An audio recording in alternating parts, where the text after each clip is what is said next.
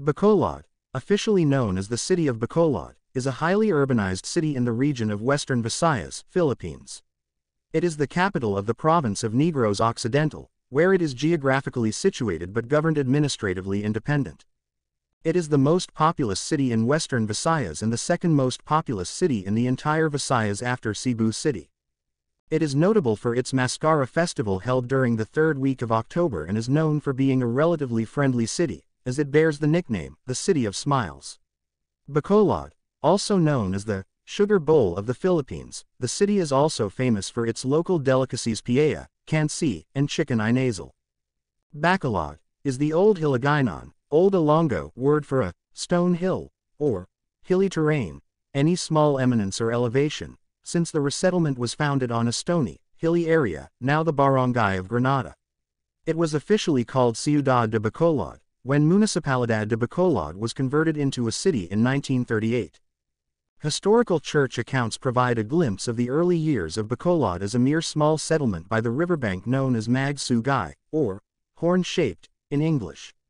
When the neighboring settlement of Bago was elevated into the status of a small town in 1575, it had several religious dependencies and one of which was the village of Magsungay. The early missionaries placed the village under the care and protection of Saint Sebastian sometime in the middle of the 18th century. A corregidor, in English, magistrate by the name of Luis Fernando de Luna, donated a relic of the saint for the growing mission, and since then, the village came to be known as San Sebastian de Magsungay. Bacolod was not established as a town until 1755 or 1756, after the inhabitants of the coastal settlement of San Sebastian de Magsungay were attacked by forces under Datu Bantalan of Sulu on July 14, 1755, and the villagers transferred from the coast to a hilly area called Bacolod, which is now the barangay of Granada. Due to the Muslim raids in 1787, Bacolod was transferred towards the shoreline. The old site was called Daan Banwa, meaning Old Town. Bernardino de los Santos became the first gobernadorcillo or the municipal judge or governor. The town of Bacolod was constituted as a parroquia or parish in 1788 under the secular clergy, but did not have a resident priest until 1802, as the town was served by the priest from Bago, and later Binalbagan. On February 11, 1802, Father Eusebio Laurencio became acting parish priest of Bacolod. In September 1806, Father Leon Pedro was appointed interim parish priest and the following year became the first regular parish priest. In September 1817, Fray or Friar Julian Gonzaga from Barcelona was appointed as the parish priest. He encouraged the people to settle once again near the sea. He also encouraged migration to Bacolod and the opening of lands to agriculture and industry. In 1846, upon the request of Romualdo Jimeno, Bishop of Cebu and Negros at that time, Governor-General Narciso Claveria y Zaldúa sent to Negros a team of Recollect missionaries headed by priest Fernando Cuenca. A decree of June 20, 1848, by Gobernador-General Claveria ordered the restructuring of Negros politically and religiously. The following year, 1849, Negros Island Gobernadorcillo Manuel Valdivieso y Morquecho transferred the capital of the province of Negros from Himamaylan to Bacolod, and the Augustinian Recollects were asked to assume spiritual administration of Negros, which they did that same year. Transfer of Bacolod to the Recollects, however, took place only in 1871. Fray Mauricio Ferrero became the first Augustinian Recollect parish priest of Bacolod and successor to the secular priest, Father Mariano Avila.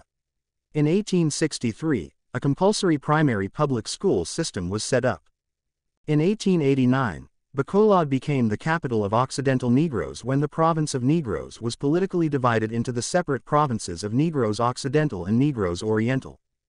The success of the revolution in Bacolod was attributed to the low morale of the local Spanish detachment due to its defeat in Panay and Luzon and to the psychological warfare of Generals Aniceto Lacson and Juan Araneta. In 1897, a battle in Bacolod was fought in Matabang River. A year later, on November 5, 1898, the Negrans, revolutionarios, armed with knives, bolos, spears, and rifle-like stems, and pieces of sawali, mounted in carts, captured the convento, presently Palacio Episcopal or the Bishop's Palace, where Coronel de Castro y Cisneros, and platoons of civil guards, surrendered. On November 7, 1898, most of the Revolutionary Army gathered together to establish a provisional junta and to confirm the elections of Aniceto Lacson as president, Juan Araneta as war delegate, as well as the other officials. For a brief moment, the provinces of Occidental Negros and Oriental Negros were reunited under the cantonal government of the Negrense Revolucionarios, from November 6, 1898, to the end of February 1899, making Bacolod as the capital.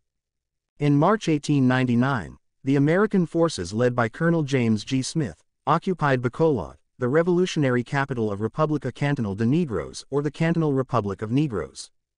The Cantonal Republic of Negros became a U.S. territory on April 30, 1901. This separated Negros Island once again, reverting Bacolod to its status as the capital of Occidental Negros. The public school of Instituto Rizal, or Rizal Institute, opened its doors to students on July 1, 1902.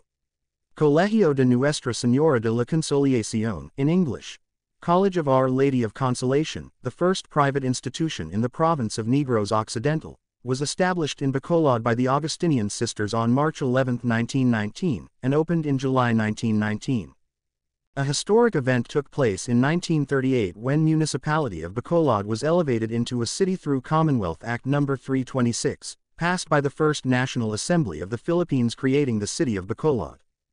Assemblyman Pedro C. Hernández of the 2nd District of Negros Occidental sponsored the bill. The law was passed on June 18, 1938. Bacolod was formally inaugurated as a chartered city on October 19, 1938, by virtue of Commonwealth Act No. 404, highlighted by the visit of Commonwealth President Manuel L. Quezon. President Quezon appointed Alfredo Montalbano Sr. as the first city mayor of Bacolod. In World War II, Bacolod was occupied by the Japanese forces on May 21, 1942. Lieutenant General Kawano Kono Takeshi, the Japanese commanding officer of the 77th Infantry Brigade, 102nd Division, seized the homes of Don Generoso Villanueva, a prominent sugar planter. The home served as the seat of power, or the occupational headquarters for the Japanese forces in Negros and all of the central Visayan region, and the Daku Balay, being the tallest building of Bacolod. It served as the city's watchtower at that time, and also the home of his brother-in-law, Don Mariano Ramos, was captured by the Japanese. The home of Don Generoso was lived in by Lieutenant General Takeshi throughout the duration of the war and also served as his office, and the home of Don Mariano was under a Japanese colonel. In March 1945, upon the invasion of the American and Philippine Commonwealth forces, the withdrawal of the Japanese army into the mountains and the temporary occupation of Bacolod by the combined U.S. and Philippine Commonwealth armed forces, the house of Villanueva was then occupied by Major General Rap Brush, commander of the 40th Infantry Division, known as the Sunburst Division, for approximately 5 months. The local Philippine military built and established the general headquarters and camp bases of the Philippine Commonwealth Army, which was active from January 3, 1942, to June 30, 1946. The 7th Constabulary Regiment of the Philippine Constabulary was also active from October 28, 1944, to June 30, 1946, and was stationed in Bacolod during and after World War II.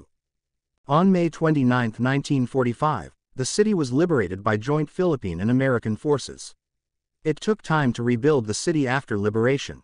However, upon the orders of Lieutenant General Takeshi, both the homes of Villanueva and Ramos were saved from destruction by the retreating Japanese forces. When the country finally gained independence from the United States, the city's public markets and slaughterhouses were rebuilt. Bacolod was classified as a highly urbanized city. On September 27, 1984, by the provision of Section 166 and 168 of the Local Government Code and the DILG Memo Circular No. 83-49. In January 1985, the original hardwood and coral structure of Palacio Episcopal was almost entirely destroyed by a fire. Among the damage of the raging fire were items of significant historical value.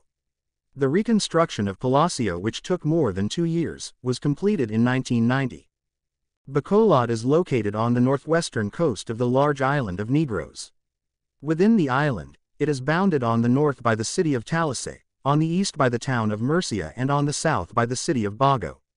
As a coastal city, it is bounded on the west by the Guimaras Strait, serving as a natural border of northwestern Negros Island region to the neighboring western Visayas.